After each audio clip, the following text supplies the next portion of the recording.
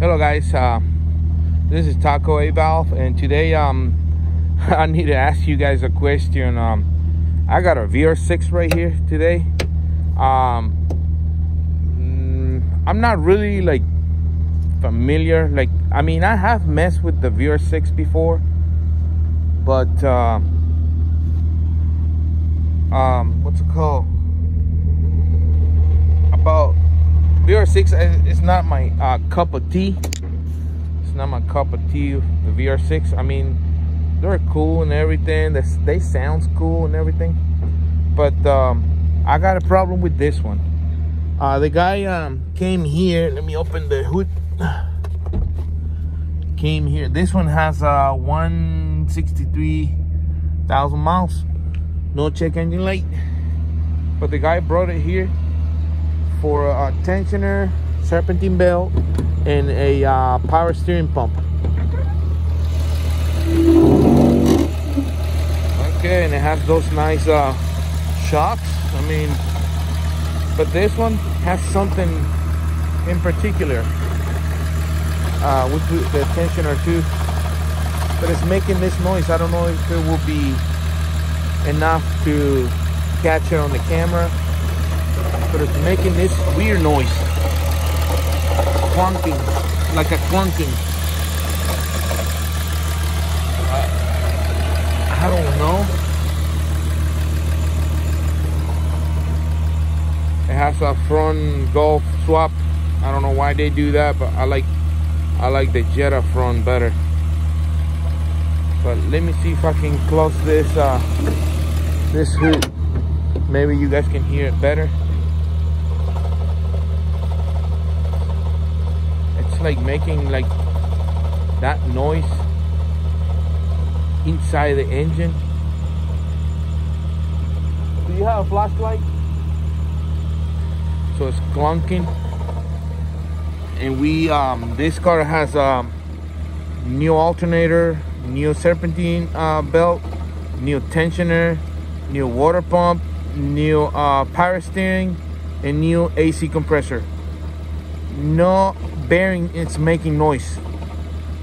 It's inside the engine and it's clunking. So, but the engine sounds good. I mean, can you rev it a little bit? Just a little bit. See if you guys can hear.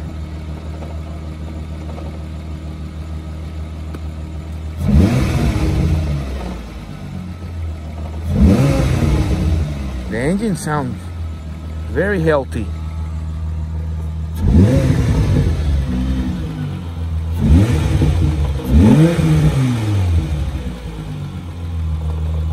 But the clunking noise, it's there somehow, I don't know. Pop the hood.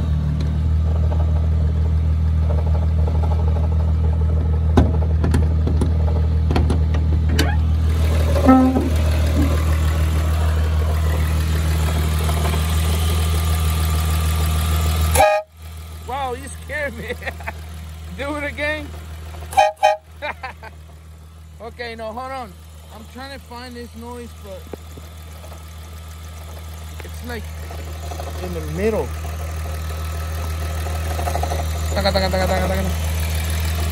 I don't know, guys. Rev it up a little.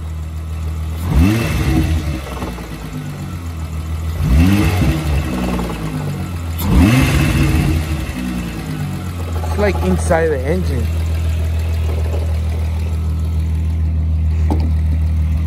Okay, let me close this hood. Now rev it up.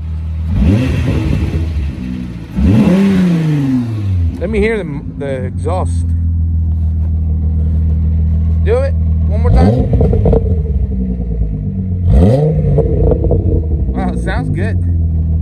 I don't know what kind of exhaust he got. Magnaflow. Oh, okay, Magnaflow. But okay, guys, I just want to put this video here and see if you guys have any input, because I mean, I'm more like a 4-cylinder guy. I'm not a 6-cylinder guy, so if any of you has messed with a vr6, or I guess I should say, I'm calling all my vr6 guys and tell me if it's inside the engine. Like,